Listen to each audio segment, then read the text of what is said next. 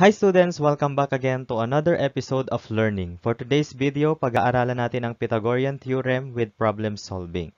Pythagorean Theorem states that in a right triangle, the sum of the squares of the legs is equal to the square of the hypotenuse. So meron tayo ritong illustration ng right triangle. A and B here are the legs of the triangle. Pwede yung ma-interchange. And C here is the hypotenuse. Then, a square plus b square is equal to c square. So, saan ba na-derive ang formula na iyan? There are many ways to prove the Pythagorean Theorem. So, ito yung isa lamang sa way na iyon. So, let's say we have here square ABCD wherein one side is divided into B and A. Okay? And inside the square, we have a smaller square of side C. So, kung mapapansin nyo dito sa ating square, it is composed of 4 right triangles that are congruent kasi nga magkakapareho sila ng side. Okay? At meron din tayo ritong smaller square of side C. So, based on the figure, the area of the bigger square is equal to 4 times the area of the triangles. Ito yon 1, 2, 3, 4 plus the area of the smaller square which is C square. Okay? So, ang side ng larger square natin na ABCD is A plus B. Kapag pinag-plus natin itong A plus B, that is the length of a side of the square. So, that means A plus B square is equal to 2AB plus C square. So, saan natin nakuha yung 2AB? So, this is 4 times 1 half is 2 and then times AB. Okay? Next, i-expand natin yung a plus b square. This will become a square plus 2ab plus b square is equal to 2ab plus c square. And then, we can cancel 2ab and 2ab. Ang matitira is a square plus b square is equal to c square. Okay? So, based on the figure, ang a at b ay legs ng right triangle na ito. Okay? At yung c naman is the hypotenuse. Now, let's have examples here. Solve the missing sides of the following right triangles. Meron tayo ritong representation ng right triangle. And we also have here sides A, B, which are the legs of the triangle, and C is the hypotenuse. So, let's solve the first one. A is equal to 4, B is equal to 3, C is unknown, which is the hypotenuse. So, substitute natin siya sa formula. 4 square plus 3 square is equal to C square. So, 4 square is 16. 3 square is 9 is equal to C square. 16 plus 9 is equal to 25 is equal to C square. And then, get the square root. Okay? So, square root of 25 is equal to 5. So, that is the measure of the hypotenuse. Next, number 2. A is equal to B, B is unknown, C is equal to 13. So, substituting this into the formula, we have 5 square plus B square is equal to 13 square. 5 square is equal to 25 plus B square is equal to 13 square is 169. And then, we have B square is equal to 169 minus 25. Nilipat natin yung 25 sa right side. Then, B square is equal to 144. So, get the square root of both sides. B is equal to 12. Okay, so that is the length of the other leg. Next, number 3, A is unknown, B is equal to 24, and C is equal to 25. Substituting this into the formula, we have A square plus 24 square is equal to 25 square. So, A square is equal to 576 is equal to 625. So, ito yung 24 square at 25 square. A square is equal to 625 minus, nilipat yung 576, kaya minus 576. A square is equal to 49, and then get the square root of both sides. A is equal to 7. Number 5, A is equal to 5 square root of 2, B is unknown, C is equal to square root of 25. Substituting this, we have 5 square root of 2 square plus B square is equal to square root of 85 square. So dito, meron tayong 5 square which is 25. And then, square root of 2 square, tanggalin lang yung radical sign natin, so times 2. Plus b square is equal to 85. Then, b square is equal to 85 minus 50. Saan galing tong minus 50? Dito sa 25 times 2. So, b square is equal to 35. Get the square root of both sides, then b is equal to square root of 35. Last number, we have A is unknown, B is equal to 2 square root of 3, C is equal to square root of 21. Substituting this, we have A square plus 2 square root of 3 square is equal to square root of 21 square. So, A square plus 2 square is 4, and then square root of 3 square is 3.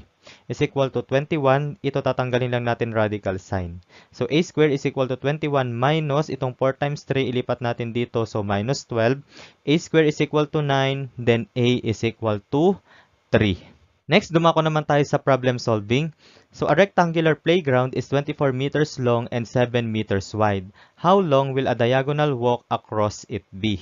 We have here the figure of rectangular playground. This is 24 meters long and 7 meters wide. Ang tinatanong is, how long will a diagonal walk across it be? So, ang tinatanong dito is the length of the hypotenuse. So, C ang hinahanap natin. So, substitute this into the formula. Pwede magkapalit yung 7 at 24. Okay, so 7 square plus 24 square is equal to C square. 7 square is 49. 24 square is 476 is equal to C square. 49 plus 576 is 625 is equal to C square. Get the square root of both sides, then 25 is equal to C. So therefore, the diagonal walk here is 25 meters. Number 2. A student travels 8 km east and then 6 km south from home to school. How far is he from the starting point? Okay, so let's illustrate first the figure. So, from home, the student travels 8 kilometers east, ito yon, and then 6 kilometers south, ito yon, papuntang school. Now, how far is he from the starting point? Kukunin natin itong diagonal na distance na ito, which is the hypotenuse. Okay? So, therefore, hinahanap natin tong part na ito, which is C. Okay? So, substituting this, 8 square plus 6 square is equal to C square. Pwedeng mag-interchange itong 6 at saka 8. Pwede itong 6 square plus 8 square. Okay? So, 8 square is 64. 6 square is 36 is equal to C square. 64 plus 36 is 100 is equal to C square. Get the square root, we have 10. Okay? So, that means the student is 10 kilometers from the starting point, which is his home. Number 3. A 10-meter ladder leans against a wall of a building so that the foot is 5 meters from the base of the building. How high up the building does the ladder reach? So based on the figure, we have here the ladder which is 10 meters long and the foot of the ladder is 5 meters from the building. So ang hinahanap natin dito is distance ng top of the ladder or yung height of the top of the ladder, which is one of the leg of the right triangle. So pwedeng A siya, pwedeng B. Nilagay ko is A. So A square plus 5 square, ito yung isang leg, is equal to 10 square is the hypotenuse. A square plus 25 is equal to 100. A square is equal to 100 minus 25. Nilipat lang ito. A square is equal to 75. Then A is equal to, get the square root of 75. Meron tayong perfect square na factor nito which is 25. Kaya magiging 5 square root of 3. So that means the top of the ladder reach 5 square root of 3 meters. For the last example, number 4. The diagonals of a rhombus are 30 and 40 units. What is its perimeter? I-draw muna natin ang rhombus. So, meron tayo ritong rhombus. And then, ang diagonals niya is 30 and 40 units. Dito, i-apply natin ang properties of rhombus wherein the diagonals are perpendicular and bisect each other.